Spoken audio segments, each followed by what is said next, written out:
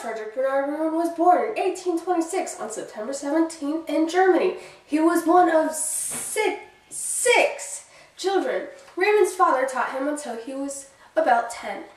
In 1842, Riemann went to the Johann Gymnasium in Lüneburg. This was a school, not a place he played sports.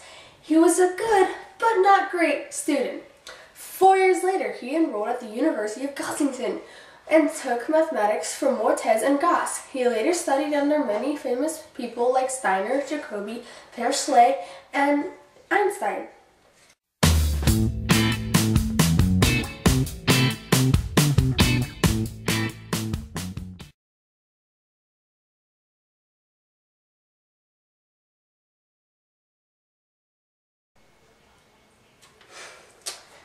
The culture of Germany had little effect on Riemann's work. However, he was very close to his family and would never change course without their consent.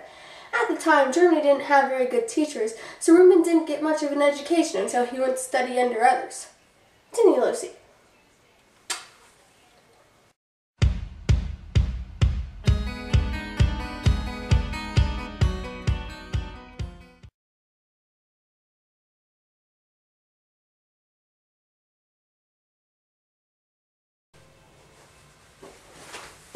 Riemann came up with Riemann's thesis. Riemann's thesis studied the theory of complex variables and is what we call Riemann surfaces. He also introduced topological methods to the complex function theory.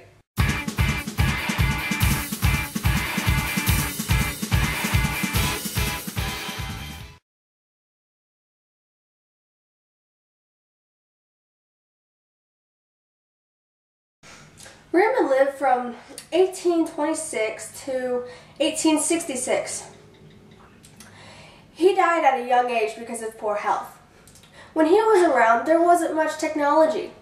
He basically had books, paper, and an ink pen.